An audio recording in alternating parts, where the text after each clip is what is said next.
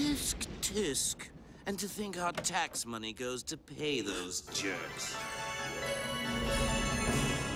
You! That's right, Harty. Bring in the press, why don't you? What a photo op! The councilman and his wacky pal. You're no friend of mine. Oh, Artie, I'm crushed! How the high and mighty forget? Don't you remember? You, me, Sally, and the gang? What are you talking about? I never met them or you. I worked for Beaumont. I didn't know what he was doing. Oh, but you knew about it afterwards, and put it to good use, eh? What do you want? To find out who's iced the old gang. Haven't you read the papers? It's Batman!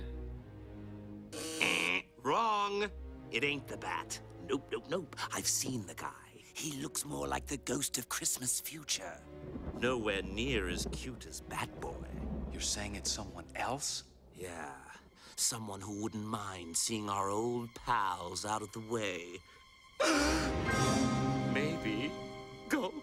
Sob. Me too. That's when I thought about you, Arturo. An important, upstanding guy like you could find it awkward if certain secrets were revealed about his past. Wait, you're not saying that I... Mr. Reeves, Miss Beaumont on the line. Beaumont? Not the babe? Oh, you devil. Arthur? Arthur, are you there? Shh. Hello, Andrea. We're still on for lunch, right? I'm sorry, I can't. I got hung up. I'll explain everything tonight, okay? All right. I'll see you then. Now, ain't that a coinky-dink? We're talking about the old man and the spawn of his loins just happens to call. Makes you want to laugh, doesn't it, Arthur?